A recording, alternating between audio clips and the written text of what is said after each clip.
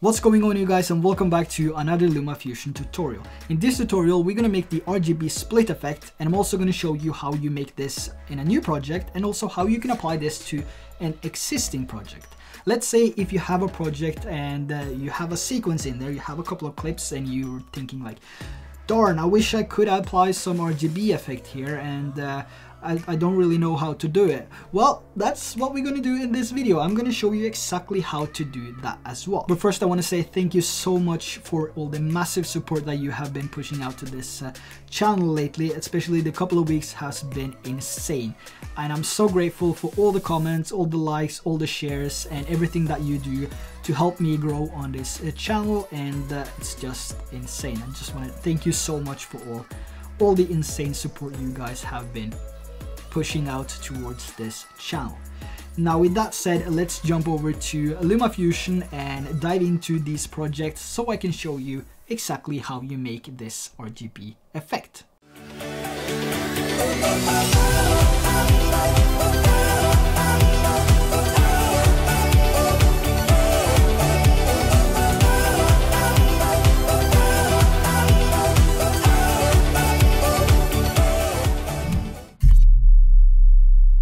So once we get over to the iPad and into LumaFusion here, you can see that we have a clip imported to the timeline already. Now this is the clip that we're going to work on for this tutorial, and the most crucial part and the most important part about making this effect is that you color grade your footage before you try to add this effect. Because after you apply this effect, the color grading part will be extremely hard and basically ungradable. So I'm going to prepare two sides of this clip now, one which is graded and then we apply the effect after, and one which is not graded and then we try to apply the grading afterwards. So the first thing we're going to do to the graded footage here is to simply go into edit and make sure that you have everything graded before you start to apply this effect. Now once you have your footage graded, you're simply going to duplicate this 2 times. So you have 3 of the same clip, just like that. Now I'm going to prepare the next one here as well, and I'm just going to remove the color grading here on both of these, and duplicate and place above, and duplicate and place above. So now we have one which is not graded and we have one which is graded. Let's start with the graded first. Now what you're going to do is to simply go into edit on the clip which is on top, on track number 3. Then you're going to go into your original color preset, and if you haven't added one, make sure that you add one and put it underneath your LUT. The reason why you have the LUT above the original color correction is simply because you want the LUT to control the colors. If you have the original above, that means you control the colors of the LUT as well, and in this case we want the LUT to control the colors. Now once you have the original apply, you're going to go into the original here, and we're going to go down to, we're going to go down to tint and change the tint to red. We're also going to go over to frame and fit here, and then go down to blending and choose blending screen. Now we're going to do that with the next one here as well. We're going to go to the middle clip which is on track number 2, into edit, over to frame and fit, blending, choose screen, then over to color and effects, make sure that you have the original color preset applied, and we're going to go into that, go down to tint and change the tint to blue. Next one is the last one here, and which is on the bottom, so we're going to go into edit on that as well, and we're going to go over to color and effects, then over to original, down to the bottom and choose green. Now once we selected the color green, we do not have to go into frame and fit and choose blending screen, because this is the bottom layer, so this can stay as normal.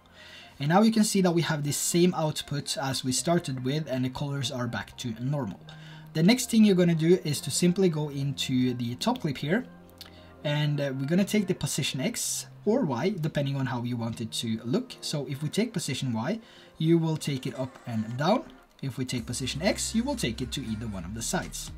So what we're going to do is to take this position X and just take it to plus 1.2, so it goes to the right. We're going to go to the middle one here, which is the blue color, and take it to minus 1.2, which is the opposite side. So now you will have the RGB effect applied to your video here, or your photo, depending on what you have in the project. So here you can see that we also maintain the colors. But let's move over to this one. Now we're going to do the exact same thing. We're going to go to color and effects, go to original, just apply that. And we're going to choose red on the first. Then we're going to go to blend. We're going to choose screen. We're going to do the same with the middle one. This is going to be the blue. Just going to change it to screen here on the blending. Go down to the bottom, select blue. And on the last clip here, which is on the bottom, we're going to go to original, down to the bottom and choose green. So you can see this is back to the same color as we had to begin with.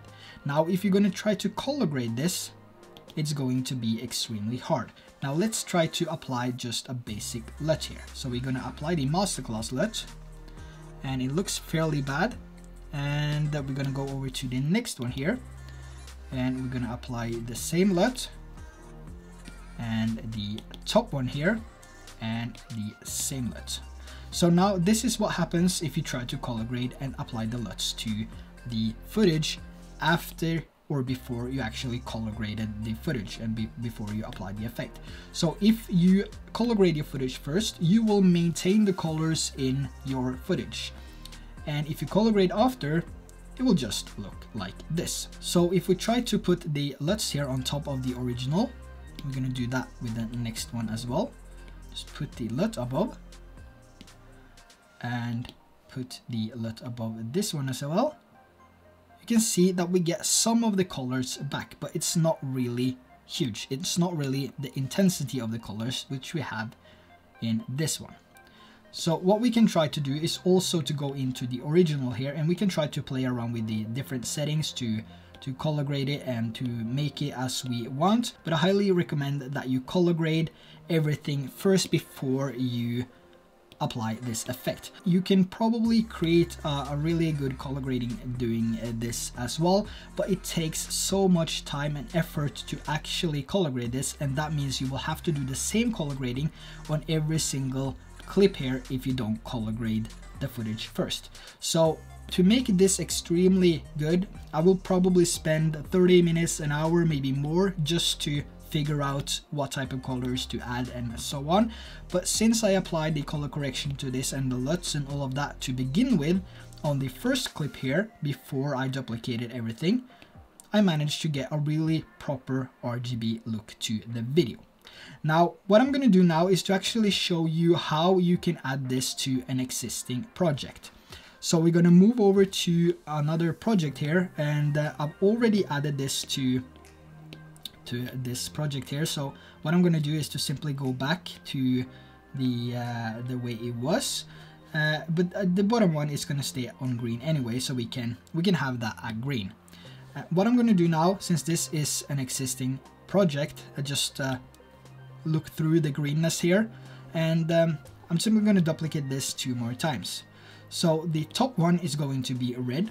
I'm going to go over to the original here, choose red, and I'm going to go over to frame and fit here and change this to screen. This is screen. The next one here is going to be blue. Make sure that this is screen, and select the original here and choose blue. So we're now back to the main colors here. Just going to take a look at the last one here and make sure that this is set to normal. This is screen, so we're going to pull that back to normal. And we now have the same RGB effect applied to this. So what we can do now, since this has keyframes in it, is to go through every single keyframe here and adding that glitch effect or the position changes, so we get this kind of glitch or the RGB effect. So what I'm going to do now is to go through every single keyframe here, and then we're going to come back to the video afterwards so we can see how it looks after we applied the changes.